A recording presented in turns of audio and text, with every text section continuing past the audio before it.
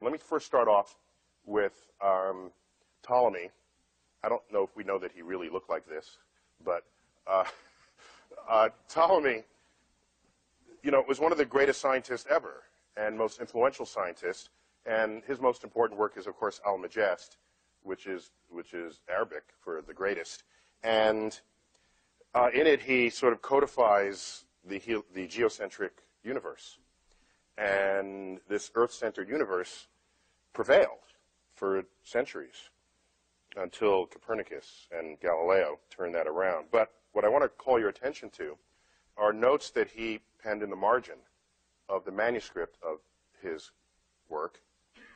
Let me remind you that back then, you would look up at the night sky and the planets would move against the background stars. They would wander, because that's what the word means in Greek, is wanderer. And there were 7 of these objects, the sun and moon included. And they would just kind of move. They'd go to the left, and then they'd slow down and pause, and then they'd back up, and then they'd reverse again. And this was a mystery, complete mystery. And, of course, the heavens were not Earth, and so the fact that you didn't really understand what was going up there was kind of okay and expected, because that was the work of the gods. And we, being mortal down here on Earth, if you can't understand it, don't lose sleep over that fact. You perhaps never will.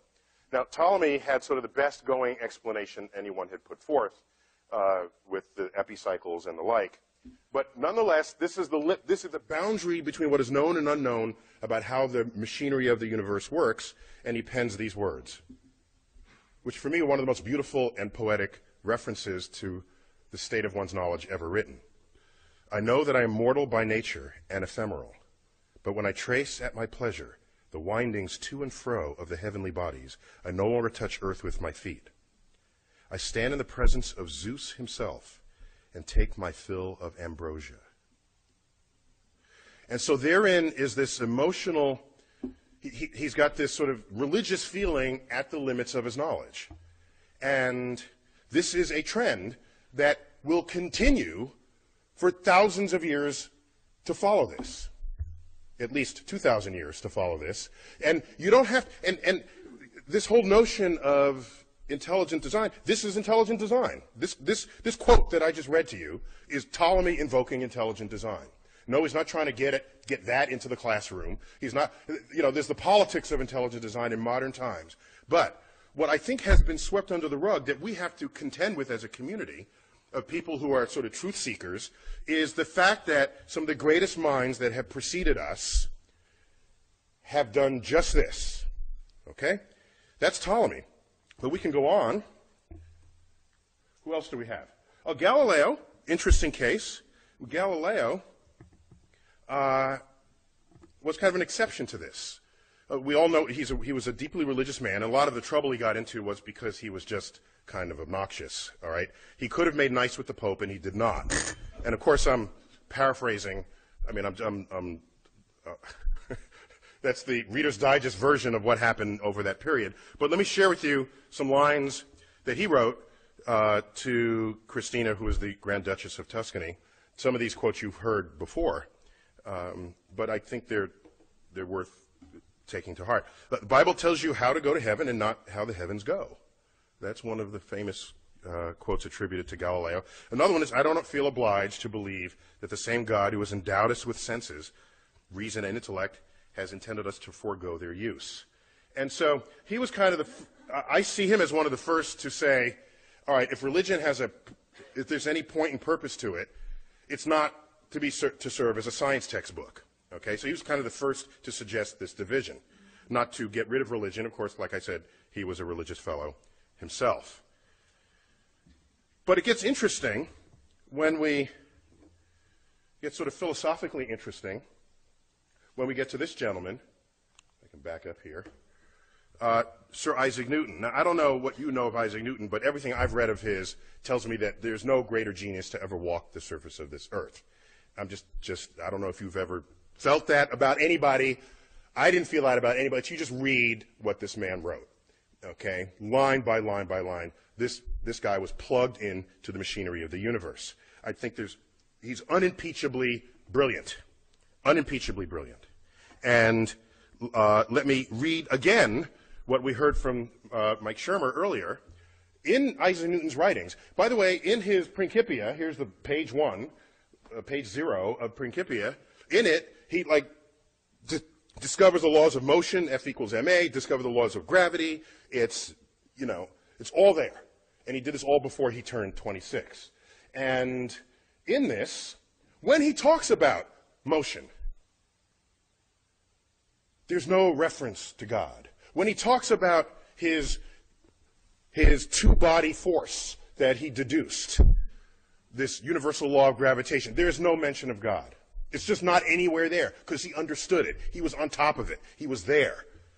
Even though the understanding of the motions of the planets before he came along was given unto God because nobody understood it.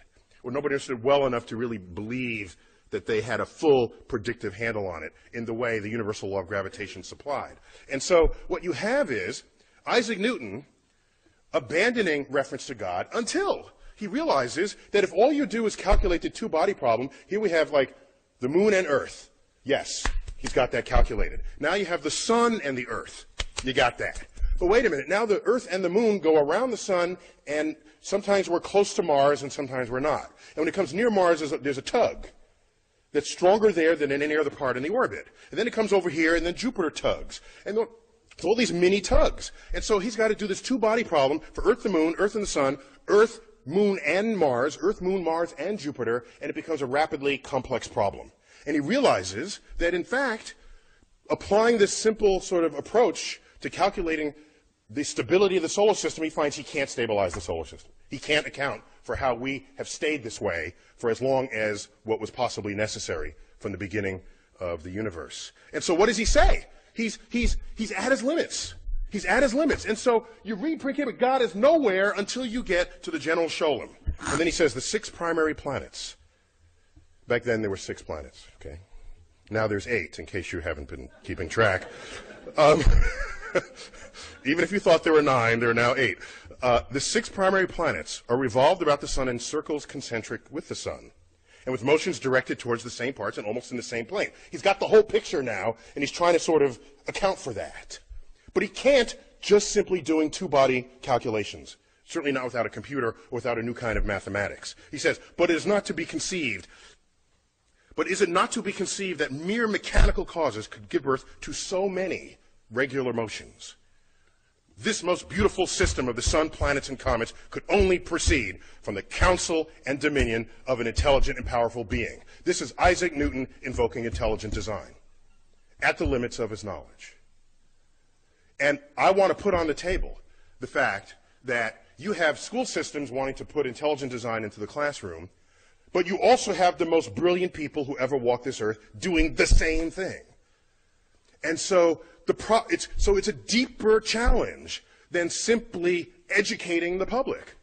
It's deeper than, as you know, by the books written by our scientific colleagues that do take these deeply resonant and charitable positions towards their religious beliefs. Maybe the real question here, let me back up for a moment. You know, we've all seen the data. 40%, there's 90 whatever percent of the West or the American public believes in a personal God that responds to their prayers. And then you ask, well, what is that percentage for scientists? Averaged over disciplines, it's about 40%. And then you say, how about the elite scientists, members of the National Academy of Sciences?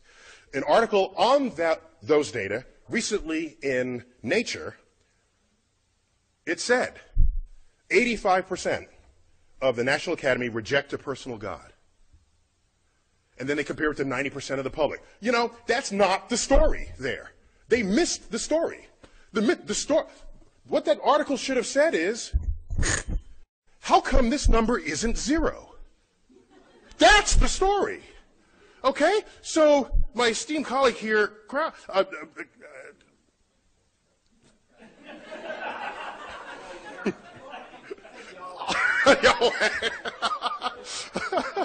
Professor Krauss here says all we have to do is make a scientifically literate public.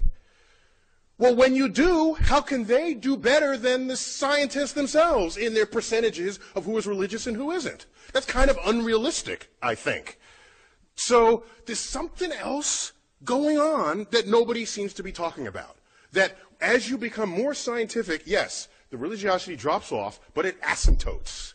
It asymptotes not at zero. It asymptotes at some other level, so they should be the subject of everybody's investigation, not the public. I'm telling you. So it's not 85% reject, it's that 15% of the most brilliant minds the nation has accepts it. And that's something that we can't just sweep under the rug. Otherwise, we're being disingenuous to the efforts here. And I'll have to go, I know I'm standing between you and lunch here, so let me try to go quickly. If you don't think, I think Newton is one of the most brilliant, like the most brilliant ever to sort of walk the earth. And I'm not alone in feeling this. This is his statue in Trinity Church in Cambridge, and he's through the open doorway there. And so you get close to the statue. He's without his curls here. I was deeply upset by that. I thought he was like really trendy with his long hair. But apparently that was probably just a wig at all times. You look at the base of the statue, loosely translated, of the genus of all who have ever been human, there is no greater intellect than this man. And so I'm not alone in this sentiment. And this man wrote those words. So, but let's move on, because there's more to talk about here. We don't have to stop at Newton. Let's go to Christian Huygens. All right? Brilliant scientist. I mean, he was great at chemistry, biology, physics, math, Dutch scientist. And he died the year that this work was published, one of my favorite works of science writing. And it's Cosmotheros, which is an exploration on the likelihood of there being life on the known planets, using the available knowledge of the day. So, for example, they knew that, by the way, Huygens was the first to identify Saturn's ring as a ring. If I got that right, Carolyn, is that correct? Oh, no, I thought he was the first to calculate that it would be a ring. He was then Huygens would be the first to observe it. Okay. We have Madam Saturn here in the room, in case you don't know. Okay. My colleague Carolyn Porco, who we'll be hearing from later, I've just been told. But anyhow, so Huygens, brilliant fellow, and one of the probes on the Cassini spacecraft was called Huygens, a European probe that descended to the surface of Titan. And so he's an important figure in the history of science.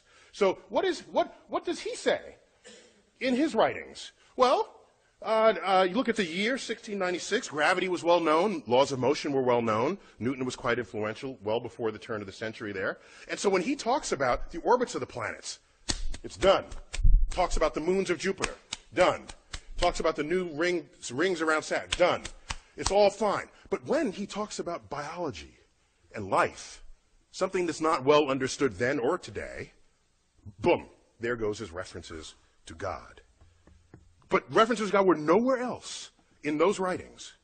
Nowhere else. He says, I suppose nobody would deny but that there's somewhat more of contrivance, somewhat more of miracle in the production and growth of plants and animals than in lifeless heaps of inanimate bodies. For the finger of God and the wisdom of divine providence is in them, much more clearly manifested than in the other. He doesn't say that about the orbits. We're done with the orbits, as Mike Shermer had noted. We're done. He's in a place where nobody really has the answer. So he invokes, this is intelligent design once again. Pure out, flat and simple. So, you know this story. I have to tell it because it's just great. All right? So Laplace, Pierre Simon de Laplace, at the end of the 18th century, wrote a 5-volume tome on celestial mechanics. A brilliant piece of work. It's there. It weighs a lot on the shelf. And what it does is it takes Newton's laws of gravity and brings them into a full expression with the hammer of calculus. Okay? He brings all the armament of mathematics to bear on the laws of physics that were put forth by Isaac Newton. Isaac Newton only touched on them.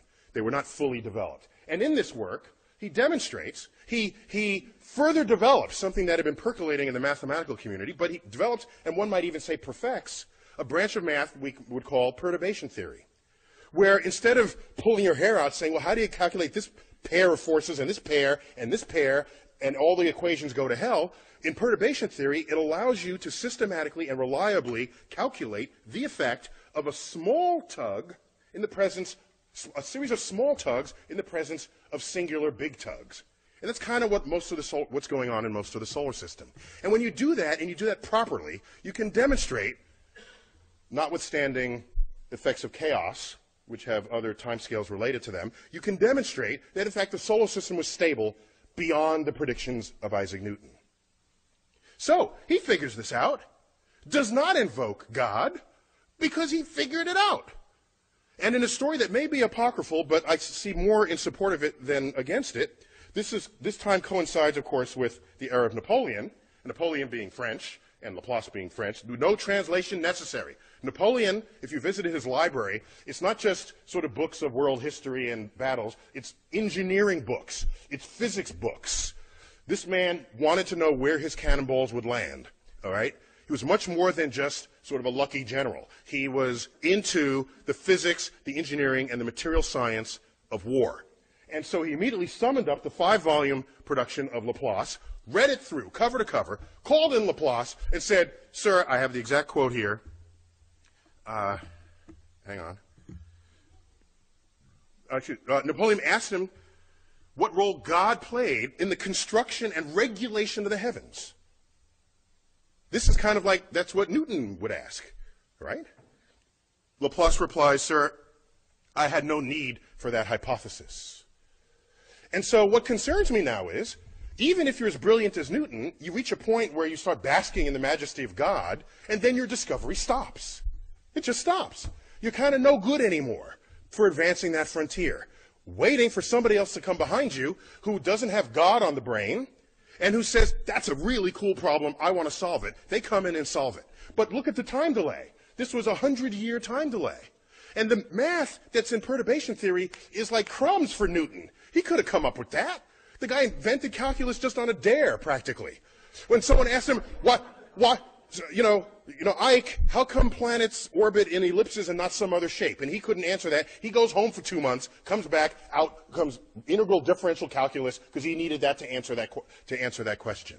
And so this is the kind of mind we were dealing with Newton. He could have gone there, but he didn't. He didn't. His religiosity stopped him. And so we're left with the realization, of course, that intelligent design, while real in the history of science, while real in the presence of sort of philosophical drivers, is nonetheless a philosophy of ignorance. And so, regardless of what our political agenda is, all you have to say is, science is a philosophy of discovery, intelligent design is a philosophy of ignorance. That's all.